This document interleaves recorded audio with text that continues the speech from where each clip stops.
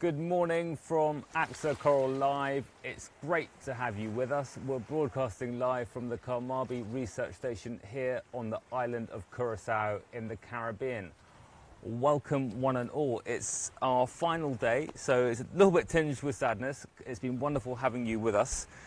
Schools and countries we have with us this morning. We have schools from Nigeria, Portugal, the UK, Romania, Switzerland, India, Thailand, Egypt, Greece, Sweden, Cyprus and Israel. Really big welcome to you all, and there's some special shout outs here. We've got 5th Gymnasium of Glyfada. Welcome, really great to have you with us. We have St Paul's Junior School in Shepton Mallet. Great that you can join us, brilliant. We have class 9B at the Heritage Private School. And we have, amazingly, the whole of Key Stage 2 at Edith Morehouse School. Really big welcome to you guys.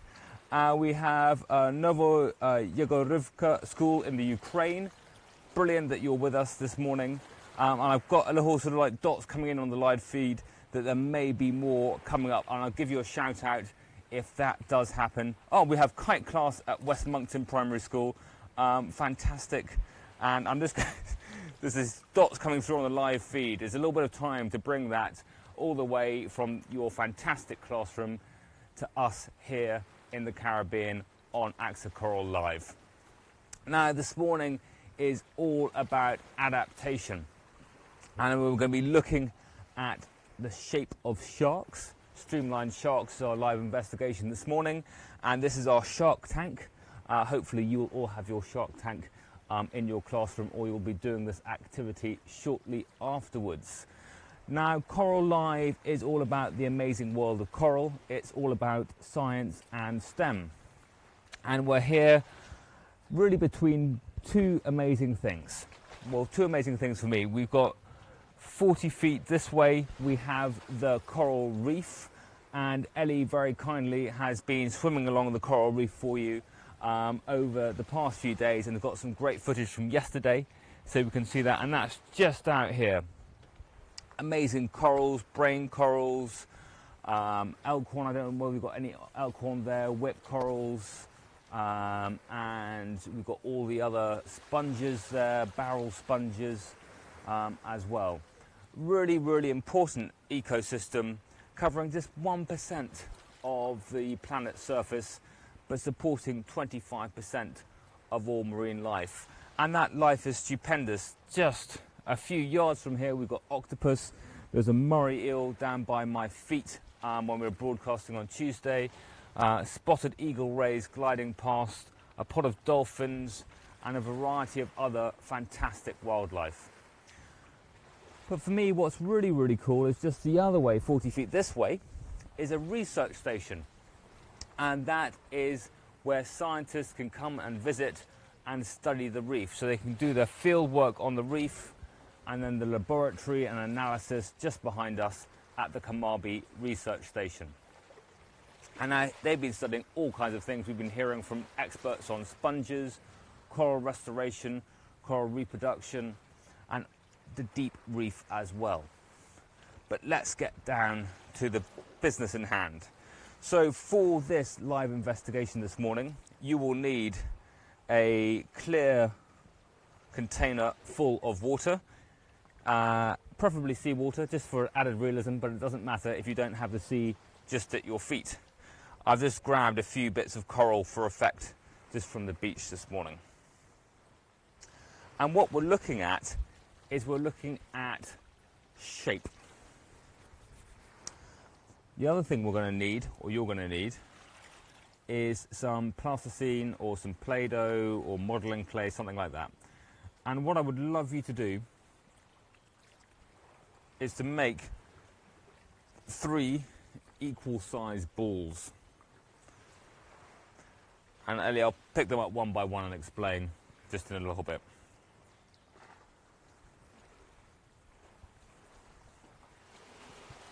Oh, that one needs to make that a bit smaller.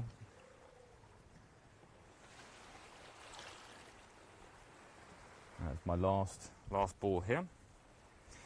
Now, we're talking about adaptation.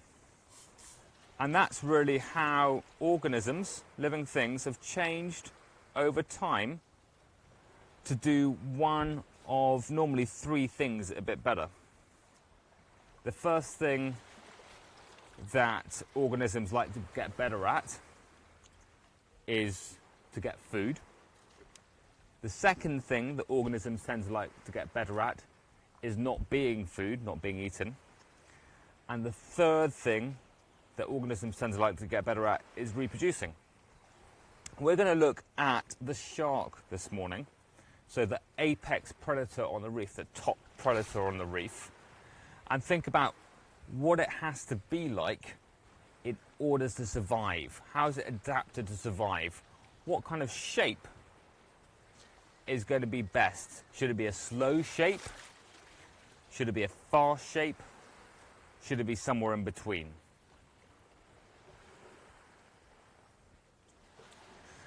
And so we've got three balls here.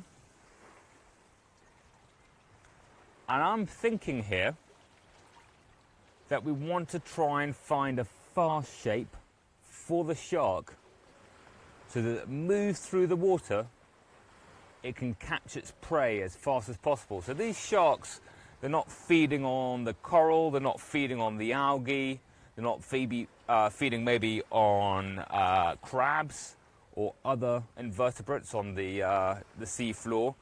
They're getting fish swimming away from them. So they need to swim faster.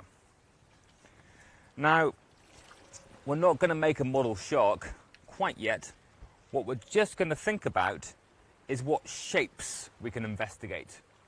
So what I want you to do, and maybe send some suggestions through to me on the live chat, is think about what shapes we could make out of our three balls of modelling clay for the shark, and then we'll test it by dropping it through the water and seeing which shape is fastest. Now, sharks are pretty amazing. They've been around for about 450 million years. Even if the ones around at the moment, most of them have only been around for 120 million years. And they haven't had to evolve much because they've got their shape pretty well right. So let's see what we've got coming in over the live chat. Have we got any suggestions coming in yet, Ellie? I reckon the pancake shark, the famous pancake shark. We're going to have the famous pancake shark first. How's that for a shape? Should sharks be shaped like a pancake? That's going to be our first shape. Second shape, let's have a look. We're going to have the other famous shark. These aren't real sharks, by the way. That's just a hint. The famous box shark. The mysterious box shark or cube shark of Curacao. That's going to be our second shark. The box shark or cube shark of Curacao. Can I try a pyramid shape? Certainly. I might need some, can I make a pyramid very quickly with my hands? The answer is ish. Okay, very bad at making pyramids on the fly, or standing in water, but that's kind of pyramid shape.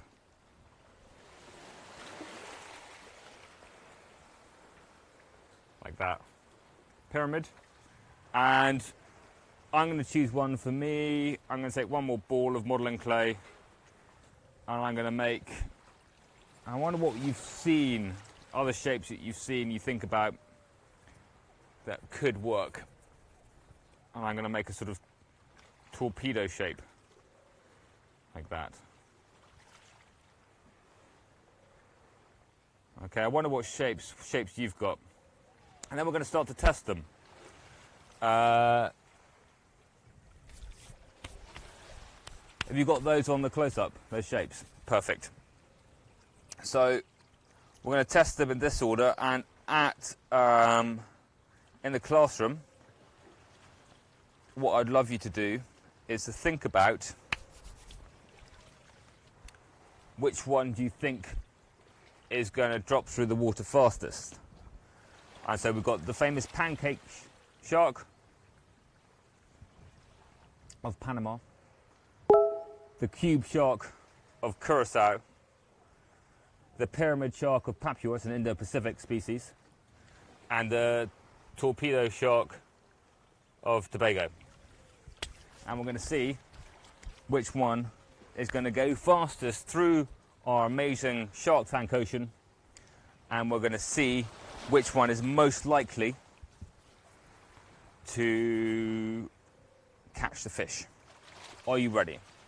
I'm going to get my stopwatch up, and you're going to have to, please, I don't have pen and paper here to note down the times, so you're going to have to help me. We're going to start with the pancake shark of Panama. Now, when you put your shark shapes into your shark tank, don't drop them from a height. Hold them on the surface of the water and then let them go from there. And hold them at the surface in the direction you want them to be swimming. So I want the pancake shark of Panama. I'm going to hold it here. Is that okay, Ellie? Okay, and then 1, 2, 3, drop. And stop. Ah.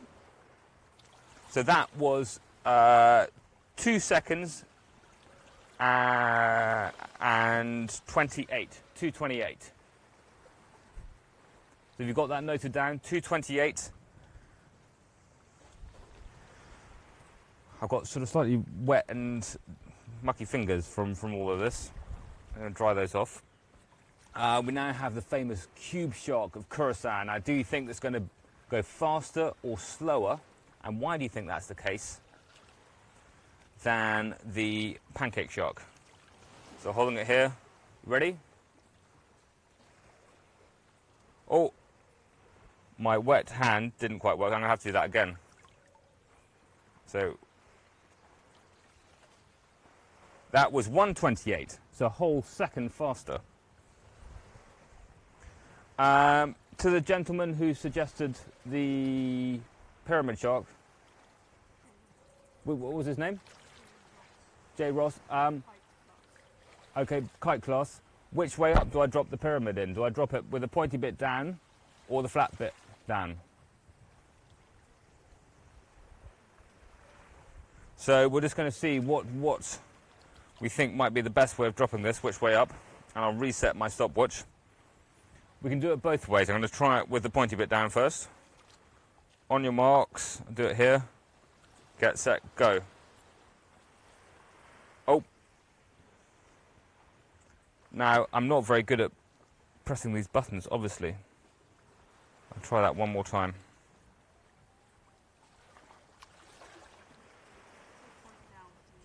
Point down. That was lucky, wasn't it? So that was 0.94. Which is 0.32 of a second faster than the cube shark. And last but not least, we have the torpedo shark of Tobago. And predictions, please. I'm going to drop this. On your marks, get set, go. Oh! That wasn't a very successful. That was 1:23. And that didn't actually go through the water like I thought it would. I thought it was going to go straight up. I'm going to try that one more time. No. That is very, very interesting. It's got no steering. Should we give it some fins?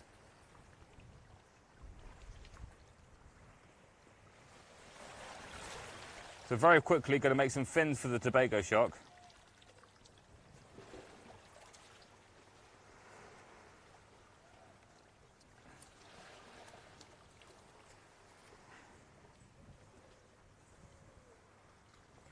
Might be faster, but it's not going very well through the water.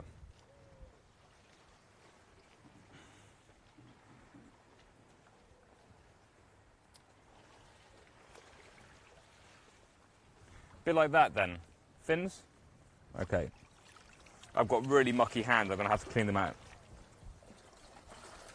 And then of course, phones won't work like this. Okay, reset. On your marks, get set, go. You laugh, Ellie, behind the camera. Ellie laughing at me with my ridiculous streamlined shark making escapades. But that was in fact it was the fastest. It's 0.88. Whatever it did, it was the fastest. So I'm just thinking about how you got on in the classroom. And let's think about how this actually works. So if we think about something called water resistance, water resistance acts on the surface area. So if you've got a bigger surface, like this one, you've got more water pushing up. So this one's going to go through slower. If you've got less surface area, like the point of the pyramid, it's going to fall through faster. And we can see that with the shape of sharks. And I wonder how your predictions got on. Just going to get that down. Kite class are impressed with my pyramid. Oh, well, thank you very much. I don't know what shapes you came up with, but let's look at the, here's some I made earlier in true Blue Peter style. Have you got that one?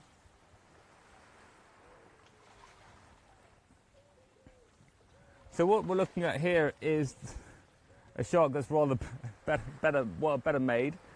We can see that it is going to have very little water resistance with the point and the streamlined shape, but enough space to have a large muscle area to actually propel itself fast through the water. And I've managed to make this murky with a lot of purple Play-Doh. But we have that shape. Different species of shark. We have the hammerhead. But again, with this wonderful streamlined shape. Fins.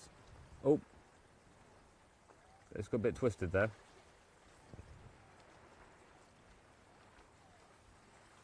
Swimming through the water. But it's a very, very different shape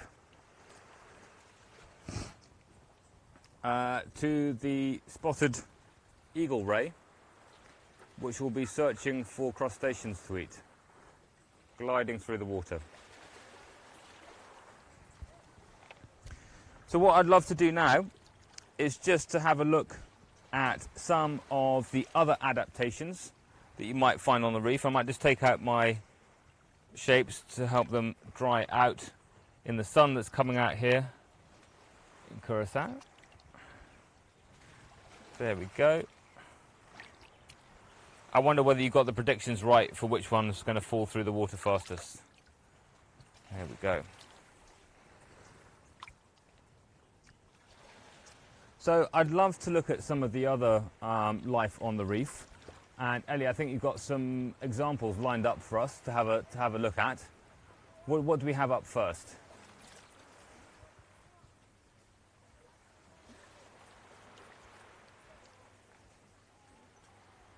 So we've got the stonefish.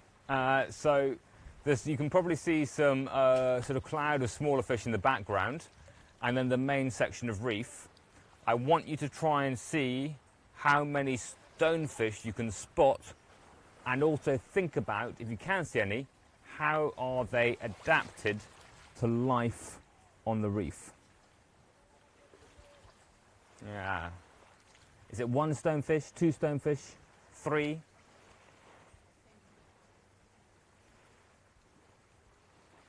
So hopefully you can see three stonefish. Maybe a teacher can help to spot them. They almost look like they're sort of lying one on top of the other. And why might they be camouflaged that way? Why might they want to blend in with the background? And that's because they're ambush predators. So they're looking at hiding from potential prey. Unsuspecting prey will come past and be gobbled up. So going back to our different reasons for adaptation and looking at survival techniques, these stonefish have adapted to blend in with the coral reef so that they can get more food. Who have we got next coming up? I think we've probably got another example coming up shortly. We've got the sea cucumber, one of my favourite animals on the reef. Here you can see it breathing in and out. This is in fact the same cucumber, but we've put the photos together. And it's filling a niche on the coral reef, and it is making best use of all the dead and decaying matter in the sand. So it's basically designed a bit like a hoover, sucking in sand at one end and getting rid of it at the other, so like almost like a hollow tube, and having the ability to use that as food.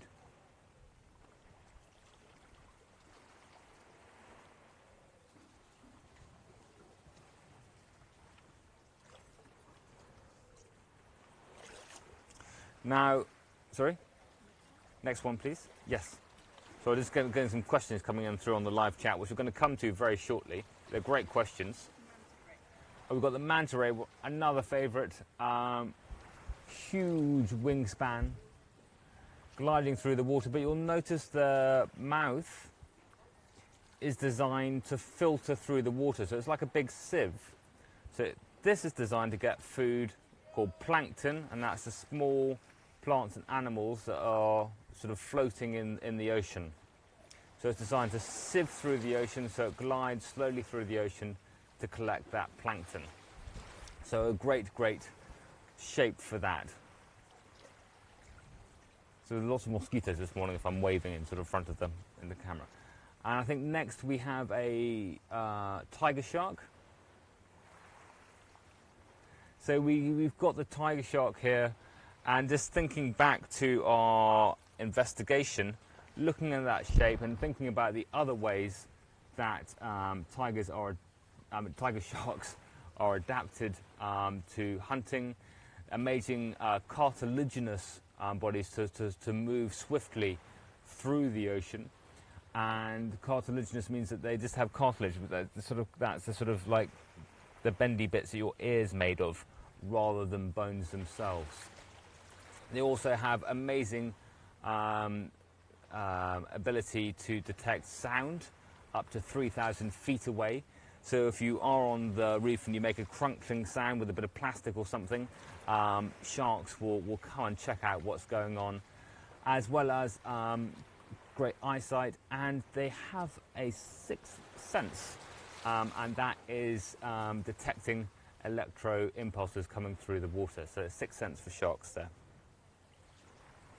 I think we might just have a few more amazing reef creatures to share with you, and then we'll get on to your questions, which I can see coming through now. Parrotfish. Parrotfish, definitely one of the favourites. Amazing, beautiful colours of rainbow parrotfish, which you can see just in the waters out here. And their beak is shaped to scrape algae off the reef, and sometimes to scrape even bits of coral as well. And that's where they get their name from. Now, one of the funny things to think about is that when they crunch on coral, which is essentially calcium carbonate, limestone, then that gets all powdered up into a nice fine white powder, pooped out the back, and helps to form the beautiful white sands of tropical beaches. And I think we've got a second parrotfish photo here, and that is showing one of the amazing ways to stay safe on the reef. Now, at night, sharks hunting at night, sensing out different fish to have on the reef. And what the parrotfish does is it creates a mucus sleeping bag so that sharks can't sense it on the reef, which is quite an amazing adaptation. And then we've got a final two. We're going to journey over, not to the waters here, but to the waters over on the Great Barrier Reef, the sort of Indo-Pacific reefs and animals over that side. and we have, I think, the clownfish, Nemo, very happily showing us an interesting type of adaptation, and that's a symbiotic relationship. And there are a lot of symbiotic relationships on the reef where two different species are working together.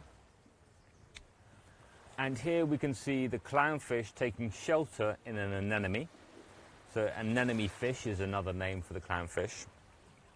And we can see that provides protection. The stinging tentacles of the anemone not stinging the clownfish. It has a special mucous membrane over its skin that means it's sort of impervious to the stinging cells.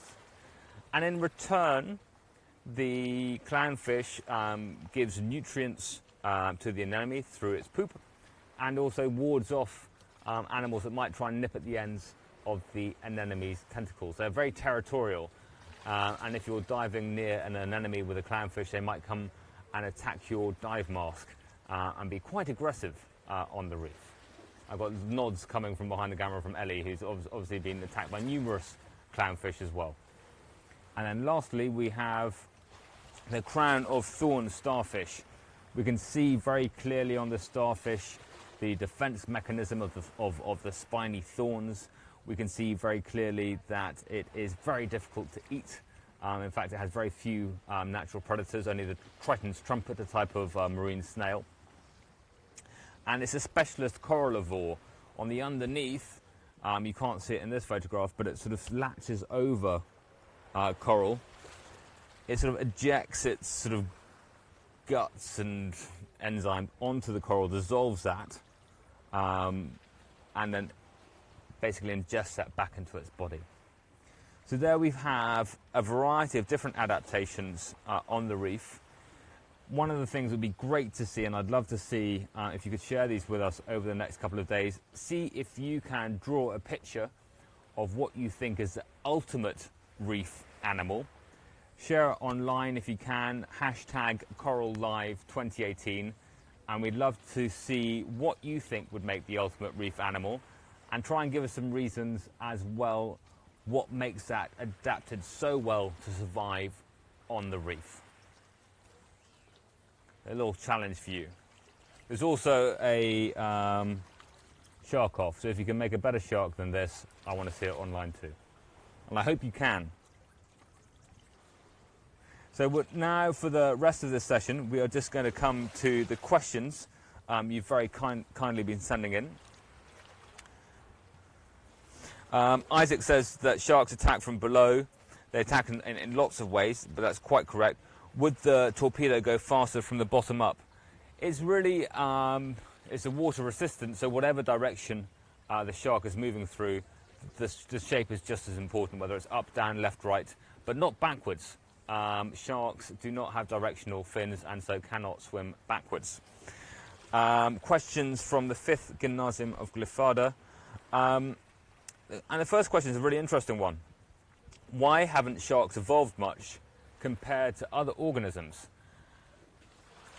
I mean, if you get it right 20 million years ago, 120 million years ago, and you can survive, then there's no real reason to adapt.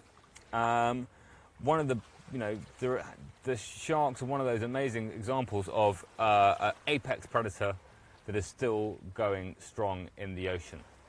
So that is one of the reasons why they haven't evolved much.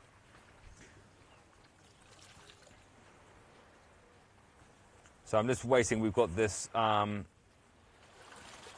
fantastic streaming here, but it does take sometimes a little bit of time to come through. What age can sharks live until? Wow, that's a really good question. It depends really sort of what shark it is. So some sharks just a few years. Some, I don't know, when we were talking about it last night, the oldest great white. Well, you can tell from one of the really interesting ways of aging a shark, and that was looking at the vertebrates. So the vertebrates are a bit like trees, so you can almost count the rings in their vertebrae, and you can tell how old the shark is. Very sadly, it would have to be. Okay, so I mean, how old is it? So if you get a great white, you're looking at probably sort of 20 to 30 years old. So there we go. So next up, what does the environment of a coral reef offer to sharks? It's a really, really great question. We've had a lot of the scientists over the past few days describe the tropical waters as a marine desert.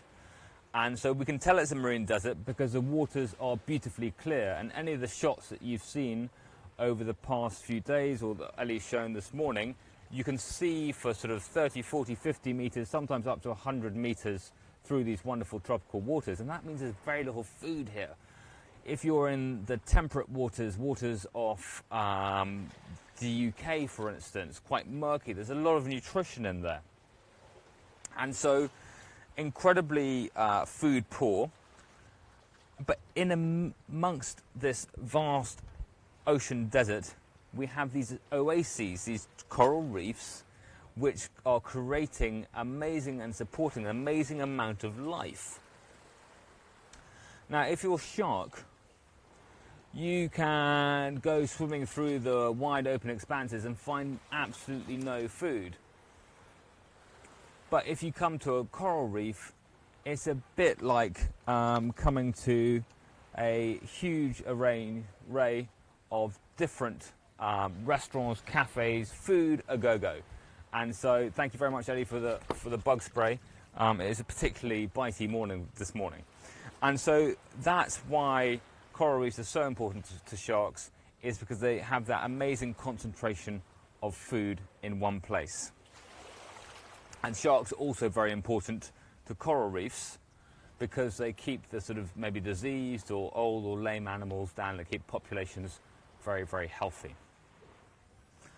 Have you ever swum near sharks? Were you afraid? I don't know, for me, the first time I swam near a shark, you get that sudden sort of, ooh, it's a shark. It's a very distinctive shape. And that fear, I think, comes from the fact, first of all, that you're in its habitat. It is designed to move incredibly swiftly through the water. We are not. And second, I think it's from the media, and especially from films. I think we've had a film out recently, The Meg. Certainly, a few decades ago there was Jaws. And this has characterized a shark as an incredibly dangerous and vicious, aggressive animal. And that's really very far from the truth. Sharks are inquisitive, yes, but we are not their natural food. And so you can be initially afraid the first time maybe, but after a while it is a great privilege to be in the water with such an amazing animal. Another question we have is, what could be the consequences for sharks if coral reefs change to acidification of the water? Well, certainly if we have a issue with acidification, which can slow, halt or reverse the growth of coral reefs, depending on the pH levels, the acidity levels, that means that the coral reef declines. That in turn supports fewer fish. That in turn supports fewer sharks. So it has what's called a cascade through the food chain. So as there's fewer areas of coral reef, there's fewer small fish supported, and all the way to fewer sharks supported. I think just thinking about threats to sharks, I think ocean acidification probably wouldn't be top at the moment. I think it's just important to remember the amount of people killed by sharks and sharks killed by people. So I'll come back to that in just a minute. But just in your classrooms, see if you can guess the number of shark fatalities a year on average, and then see if you can guess the number of sharks killed by humans each year. We have, from a school in Estoril, Portugal,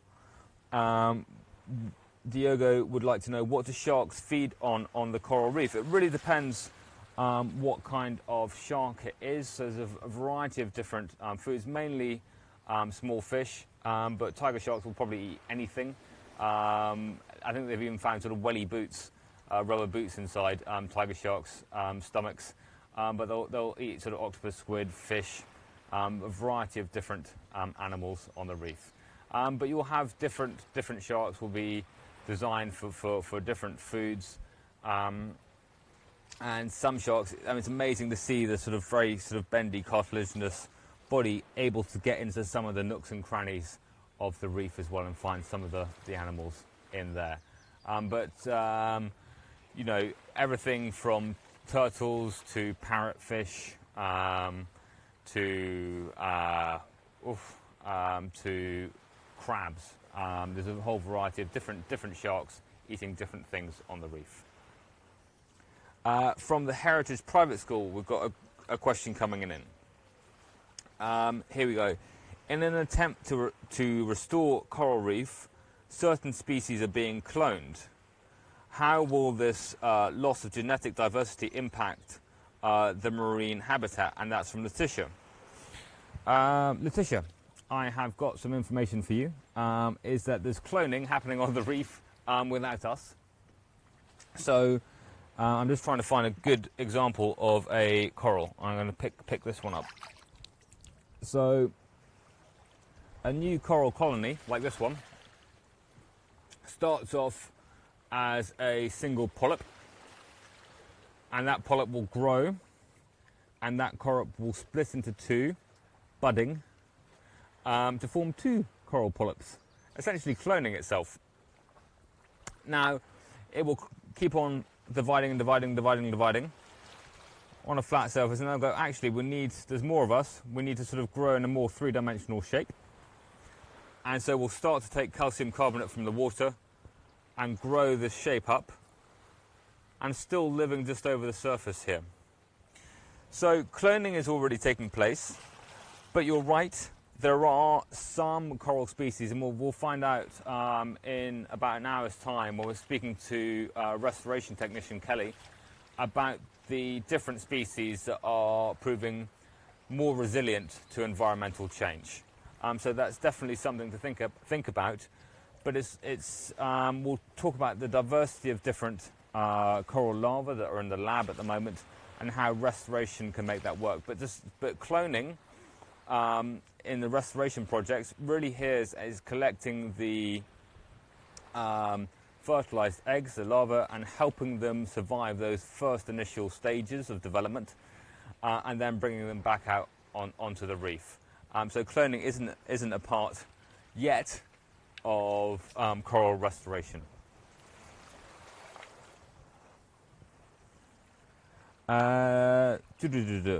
From Edith Morehouse, how many types of shark are there? I think we're looking at about 70 different species of shark.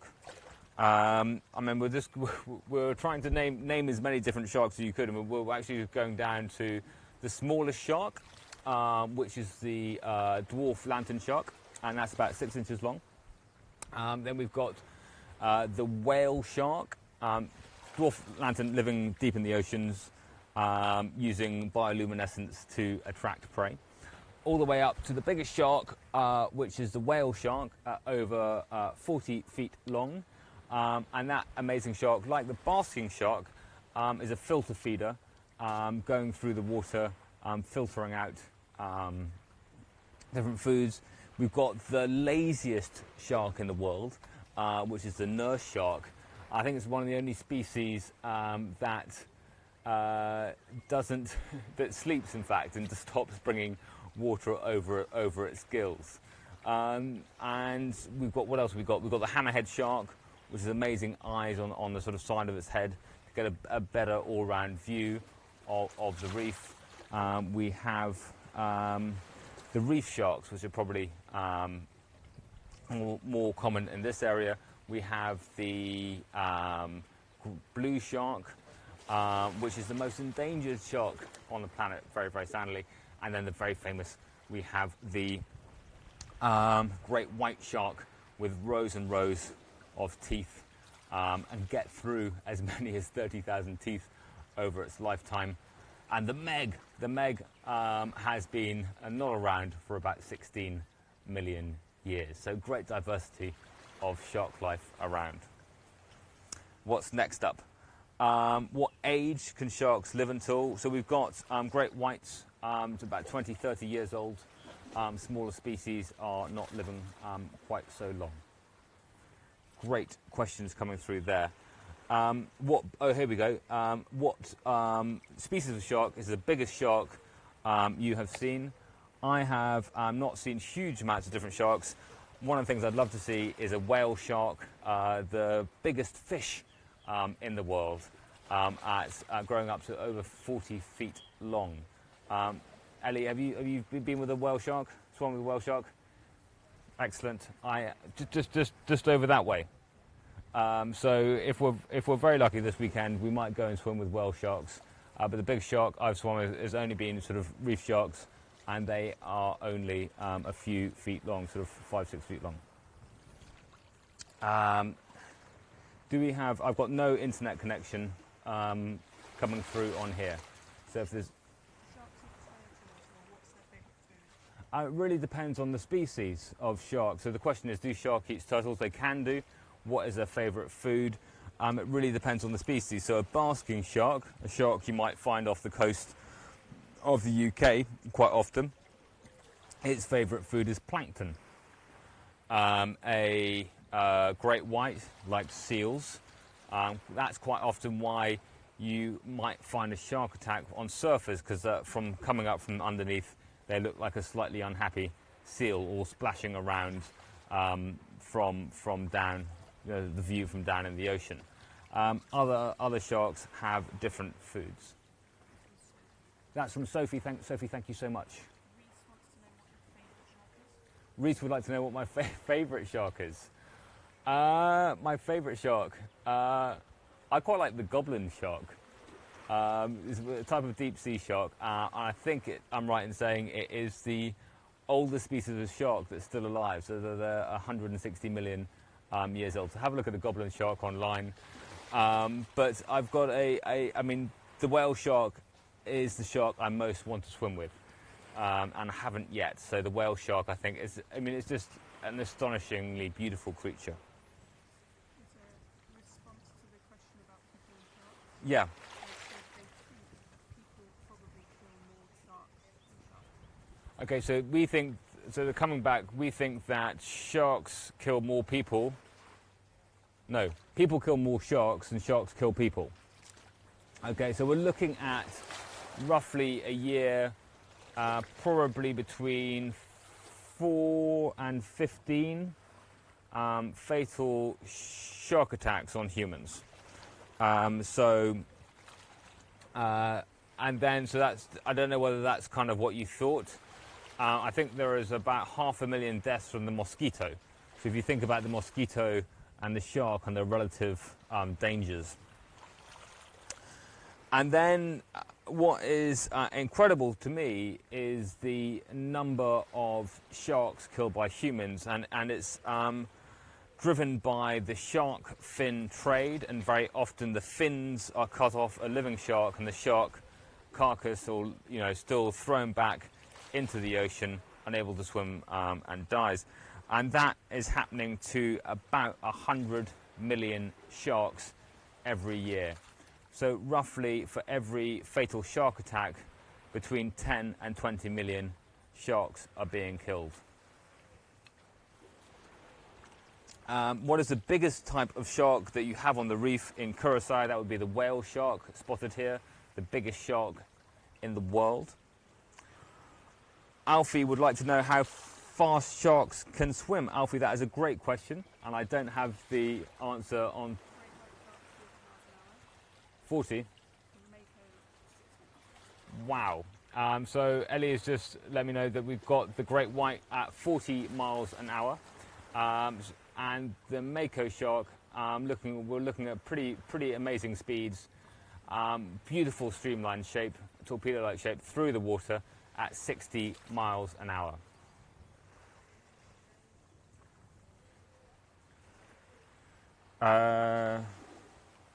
Sophie would like to know how many different varieties of fish does a shark eat, and do they have a favourite? I think, you know, most fish will end up as some kind of shark food over time, and it really depends on the species of shark. I mean, for looking at the great white, it actually prefers seals too. So I'm just being sort of generally attacked by bugs this morning. Reese would like to know what my favourite shark is.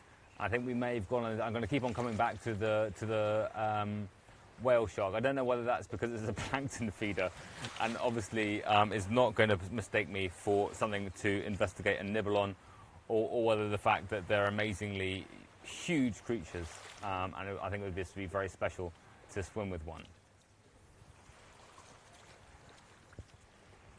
I don't know where we are on streams and links and that kind of thing. Olivia would like to know whether chemicals in the ocean poison sharks. I mean, Olivia, that's certainly a possibility. I'm not quite sure. What I do know is that in some species like swordfish, you get higher concentrations of mercury, and I'd be surprised if you didn't get what's called bioaccumulation of chemicals in the ocean going from smaller species all the way up to the apex predator, the shark. But certainly, you know, there are government health warnings in the UK, for instance, pregnant women not eating swordfish because of high levels of mercury contained in them. So that's very much a problem with apex predators, concentrating the chemicals in the ocean up through the food chain.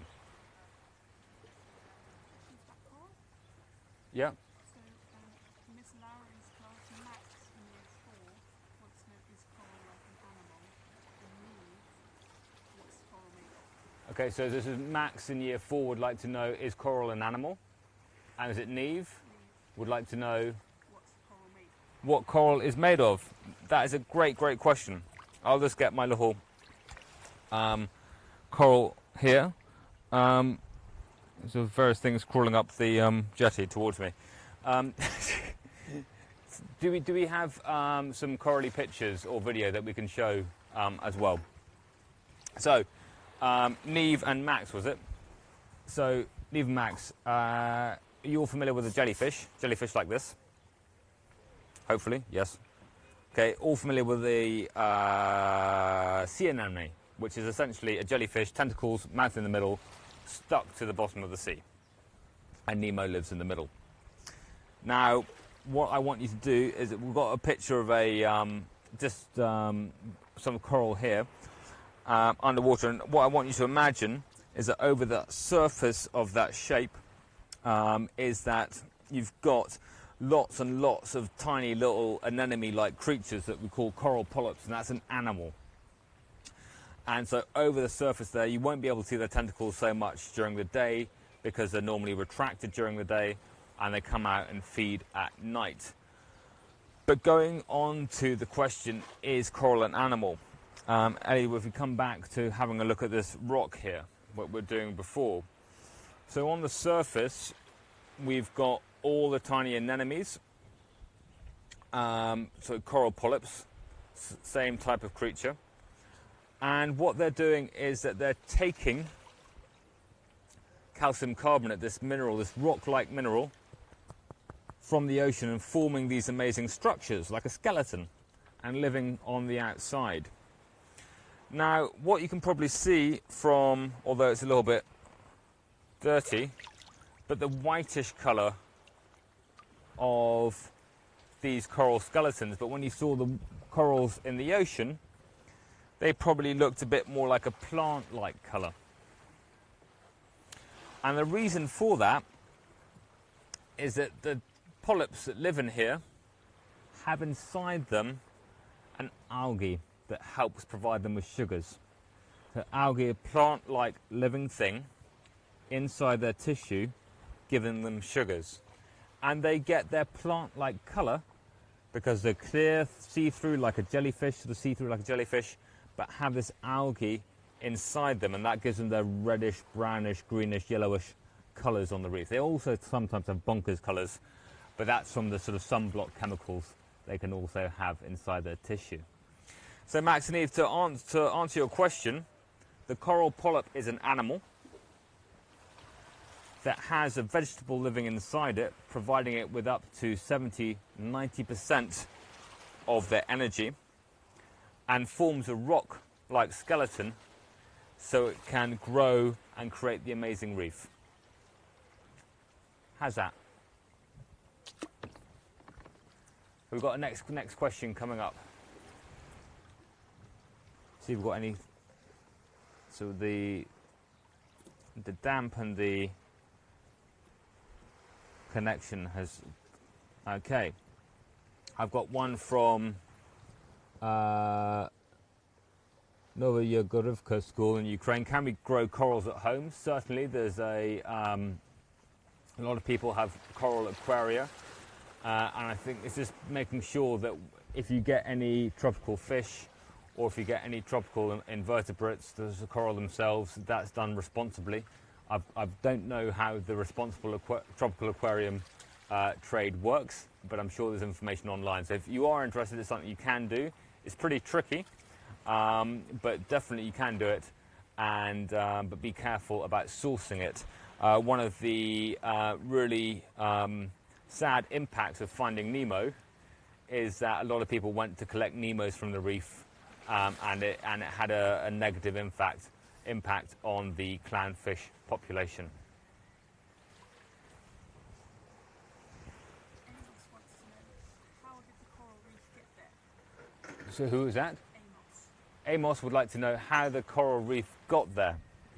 So if it's a reef is basically a navigational hazard.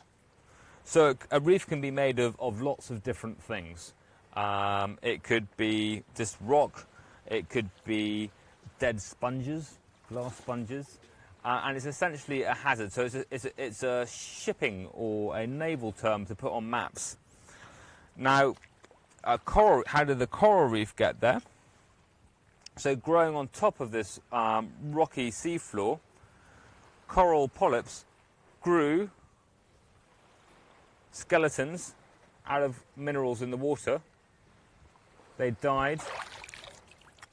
Another coral polyp came and grew another skeleton on here. Another one came on like this.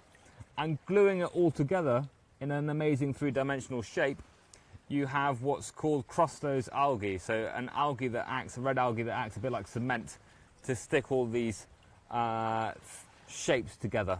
And so that's how the coral reef is formed over many, many years.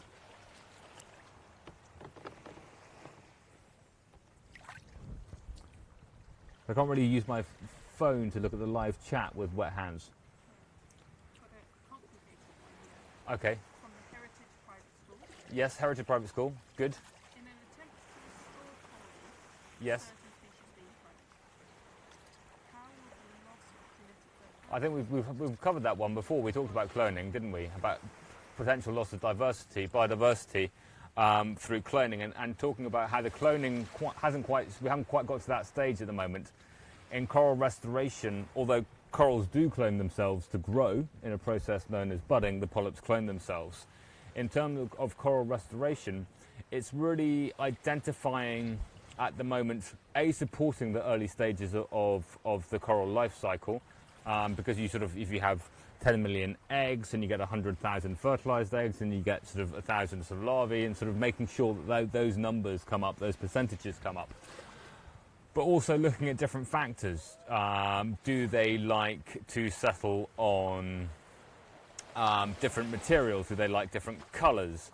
Do they survive better at different flow rates coming over them? So what with their tentacles is the best speed of water coming over them to catch little copepods and other plankton. So that's where a lot of the research is happening just behind us here, is looking at how coral restoration can be more successful by understanding those early life stages better and actually supporting coral reproduction in the lab and then bring it back out onto the reef. rather, so we haven't quite got to cloning yet. So there's no sort of mutant corals. Catherine, yep. How can tourism impact on coral reef and made sustainable? Oh, how can tourism on coral reef be made sustainable? I mean, it's a really good question about sort of nature tourism in general. And nature tourism, what it allows is for tourism and people who live near the reef to have a revenue from the natural environment without having to sort of chop it down or think about alternative uses. You know, what could a coral reef be used for? Well, you could use it for fishing, you could use the reef itself for building materials, but tourism offers the opportunity to use it or to get revenue from it without using it up just by people coming to visit. Now, what's really important, as you point out, is that is done in a sustainable way. So, first of all, you're looking at how people behave near the reef, and so that, of course, is not knocking the reef or physically damaging the reef, either through fin damage from swimming or from anchoring and using the reef as an anchor. So having fixed anchor points near the reef that boats can use. Second, how can we reduce pollution coming from coastal developments, from hotels and that kind of thing, getting onto the reef? And in fact, it might be interesting to think about how sponges could play a role in sewage and water treatment. And that's one of the things that we've been talking about earlier this week. And then it is potentially about, you know, can you get everybody out there? Can you take huge numbers to every part of the reef? Or do you have to zone off different parts of the reef and say, well, some people can only go there for scientific purposes, some people can go there for tourism, some people can go there, well, nobody can go there except for the park rangers. And so there's different ways that tourism can be made more sustainable, but it's a great question. And in fact, I think I'm right in saying is about sort of 40% of the value of the reef is from tourism to the economy. And that's supporting livelihoods for about, sort of, the reef supports livelihoods for about 350, 500 million people around the world. Can we stop coral bleaching? Ben, can we stop coral bleaching? Two answers to that, one of which is no, because there's natural variability in temperature. There will always will be, so there will always be, from time to time, coral getting bleached. And coral bleaching is where a rise in ocean temperature breaks down that relationship between the coral polyp and the algae inside. And so when that breaks down, the algae goes away, so the coral loses its colour and becomes white. Because the algae provides so much of the energy for the coral polyp, then what you're going to see is that coral polyp slowly starving. Now, the breakdown does occur because ocean temperature will always vary for a number of different reasons. The problem we're facing at the moment is that due to climate change, that is happening more often. And so coral reefs don't have time to recover. And so my first answer was, can we stop coral bleaching? One answer is no. Can we stop it having such a huge impact on the reef that we saw in the mass bleaching events in 2016 and 2017 on the Great Barrier Reef? And the answer is yes. It's completely up to us about the future that we make and whether we try and reduce the carbon emissions to such an extent that we reduce warming below 1.5, below 1 degree. And in that way, we can stop the predicted mass bleaching events, reducing coral reefs to a very minimal extent. Are we a quarter of an hour over time already? Wow. Thank you so much for all your amazing questions. Really hope that you stay with us to learn more about coral restoration and coral adaptation from Kelly, a restoration technician, in just half an hour now. But thank you, and get those photographs and ideas about the ultimate coral animal up online, #CoralLive2018. But for now, from Coral Live at the Kamabi Research Station, it's goodbye. Bye-bye.